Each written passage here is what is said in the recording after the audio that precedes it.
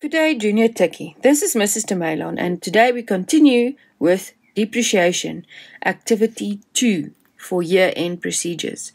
So, let's jump right in. Depreciation. So, activity 2, Mr. Dean Jefferson, trading as DEJ Traders, started the business on the 1st of March 2019. On the first day of the second year of trading, DEJ Traders will have the following balances in their general ledger. So from the previous activity, which was the first year, to now, the second activity, we carry forward the balances. So we have vehicles, 260,000, equipment, 91,000. The loss in value for the first year for vehicles, which is the accumulated depreciation on vehicles, 52,000 Rand, and the loss in value for depreciation, for equipment, accumulated depreciation on equipment, 13,650. So that is at the end of the first year, start of the second year. Mr. Dean Jefferson decided to expand and bought additional equipment on the 1st of December 2020 for 30,000 Rand, and he also bought a new delivery scooter for 18,000 Rand on the 1st of January 2021. Both of these assets were bought on credit, and this has not yet been recorded. That's very important, because if it's not yet recorded, we need to go and record this for the next in our books. At the end of the financial period, depreciation on both fixed assets must be brought into account. So we have to diminish or vehicles on fixed installment method or straight line or cost price method for 20% per annum, and then equipment at 15% per annum on the diminished balance method. And then make your journal entries for depreciation at the year ending. That will be in the general journal and show the accounts in the general ledger. So first, if we do the calculations, vehicles at cost or 20% on cost, that means that before you start, it's very important to know which financial year you are working with. So with year-end adjustments, always draw your timeline. So if we have a timeline, this is the 1st of March 2020 and beginning of our year, and we end the 28th of February 2021. Super important. Please draw timelines, because you will not understand adjustments if you don't know when you need to record for. And it's much easier to see it in front of you than to try and figure it out in your mind. So put pen to paper, draw a timeline. Then we put down what we know for vehicles on our timeline. So at the beginning of the year, we had a balance of 260,000 Rand, and we bought a new vehicle on the 1st of January for 18,000 Rand. So that's two vehicles, the old one for 260,000 and the new one for 18,000. Now the old one we had for the year, but the new one we only had for part of the year. So let's look at the depreciation for the old one. So formula stays the same. Cost price over 1 times rate over 100 times months over 12.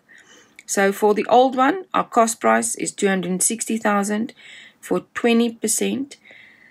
So the rate is 20 over 100. And we had it for 12 months, the entire year. So 12 over 12. And we get 52,000 Rand in the second year for the old vehicle. And then you would notice now that this, before we continue, the 52,000 is the same as the first year. And that will make sense, because cost price, the depreciation is the same for every year unless there's a time difference. So the cost price method is equal installments. Fixed installment method is this another word for it. So in other words, fixed installment method means that the depreciation is the same for every year over the lifespan of the asset. So in the second year, it will also be 52,000 Rand. Then the new one is 18,000 over 1. The formula stays the same because it's still on cost or fixed installment method. 20%, the rate is still the same, but now we had it from January. So from January to the end of February, 1st of Jan, so I count January, to the end of February, so I count February, that's 2 months. So times 2 over 12, and that gives us 600 Rand. So the total depreciation for vehicles is the old one plus the new one. So it will be 52,600 Rand. Now calculation for equipment is 15% per annum on the diminished balance method. But yet again, before I can do anything, we have to draw a timeline to see what year am I working with. So 1st of March 2020 to the 28th of February 2021. The beginning of the year, we have the balance of equipment for 91,000 Rand, and the accumulated depreciation on equipment was 13,650. And because this is our only asset, we know that this 13,650 is for all, or is directly related to the 91,000, because it's the only asset that we, or equipment that we possess in this particular time. And then we bought some new equipment on the 1st of December for 30,000 Rand. So yet again, we have old equipment and we have new equipment. So you have to keep the calculation separate because there's a time difference. So old, the formula, cost price minus accumulated depreciation times rate over 100 times months over 12. So cost price is 91,000. And we know that the 13,650 is directly related to the 91,000. So that is the accumulated depreciation for the old assets. Over 15 over 100. And then how long did we have it? For 12 months. So 12 over 12. And that gives us 11,602 Rand 50 cents. But with depreciation, we always round up. You will never use cents when it comes to depreciation. So you always have to round up. And we get 11,603 Rand. Then the new one, so 30,000, but minus 0. So it's still diminishing, but with nothing because it's a new vehicle. So there's no loss in value yet. So that's why we can't have minus 13,000, because the 13,000 refers to the 91 and not to the 30. So the 30 is new, so minus 0. Rate is 15 over 100, and now we need to figure out for how long. So from the 1st of December to the 28th of February is 3 months, because I count December because it's the 1st. So December, January, February, that's 3 months. So times 3 over 12, and I get 1,125 Rand. And yet again, I'm going to have to add the 11,603 plus the 1,125 together to get the total depreciation on equipment for the current financial year. So now if we look at the general journal entry, yet again, you will now see that depreciation is an expense, and that is now increasing with 65,328 Rand. How did I get that? I added the accumulation for vehicles and the accumulation for equipment together. And now please remember, when I record in the general journal, I record only for the current financial year. So this 52,600 and the 12,728 is the loss in value for the assets for all vehicles and for all equipment for the current year, not previous years included, only the current year. So how did I now get the 52,600? I had to add old and new. So 52,000 plus the 600 for the new gives you 52,600. And the same for the 12,728, old plus new. So 11,603 plus the 1125 for the new. And that records the loss in value for accumulated depreciation on equipment and vehicles. And remember, our accumulated depreciation is a negative asset. So it will be an asset minus that increases. So a minus times a plus is still a minus, no? So negative asset that increases. And then in our narration, we have to name the percentage or the rate and the method. So vehicles was 20% per annum on fixed installment method, and equipment was 15% per annum on diminished balance method. Then we continue and we look at the doing the ledger accounts. So yet again, they've already printed in, or we just bring down the balances on the 1st of March. So we have this time a balance brought down because it's the second year. And now we need to record the new assets that we purchased and the total loss in value for all assets for the year.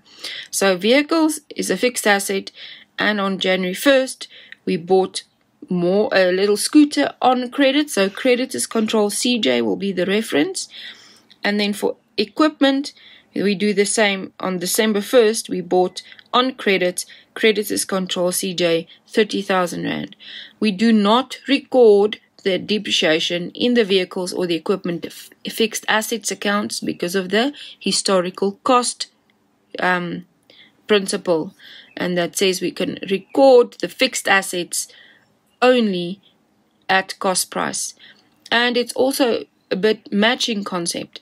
So or prudence, we have to make sure that we show items of importance separately and match the expense to the loss in value. So therefore we do not link the loss in value to the fixed asset account. We create its own account. So accumulated depreciation on vehicles had a balance brought down of 52,000 Rand from the previous year. And now at the end of this year, we have to record the loss in value for the old and the new one. So depreciation, GJ, the total 52,600, old plus new. And then in the accumulated depreciation on equipment account, the balance brought down is 13,650. And yet again, we need to record the loss in value for the current year for old and new, so 12,728. Now you get to depreciation, and all of a sudden, there's no balance. And you would have noticed that you will not be given a balance for depreciation ever, because it's only a expense that we record at the end of the financial year to record the loss in value for the current financial year. So it is always only the current expense that we record here. It is not an expense that accumulates over time. So it closes off, it cancels out at the end of the year. And that will be shown in the next model or chapter. So yet again, February 28th, first we record the total loss in value for all the vehicles, old and new. And that is the accumulated depreciation on vehicles for 52,600. And then we do the same for equipment. So accumulated depreciation on equipment for old and new, 12,728. And we add together to get a total loss in value for all our assets, 65,328 Rand. And that is depreciation. Now, it can get slightly more complicated depending on when you buy the asset, but just as long as you draw your timelines, you will keep your head above water and focus. So it is super important to draw your timelines to make sure you know for how many months to calculate for old and how many months to calculate for the new equipment. And as we say, depreciation only records the current year's loss in value, because the accumulated depreciation account will show the total loss in value for all equipment over time. So we don't need a double entry for that. So we already record the total loss in value over the entire lifespan of all equipment in the accumulated depreciation account on equipment, and the same for vehicles. So the depreciation account is only the current financial year. Thank you. This is depreciation. I know that it seems a bit daunting, but just keep at it, keep practicing, and you will be good with it. In the next activity, we are going to expand and we're going to look at more year-end adjustments, accrued expenses and prepaid expenses, and the same for accrued income or income received in advance. And we will look at those in addition to depreciation. Thank you and goodbye from Mrs. de Mailon.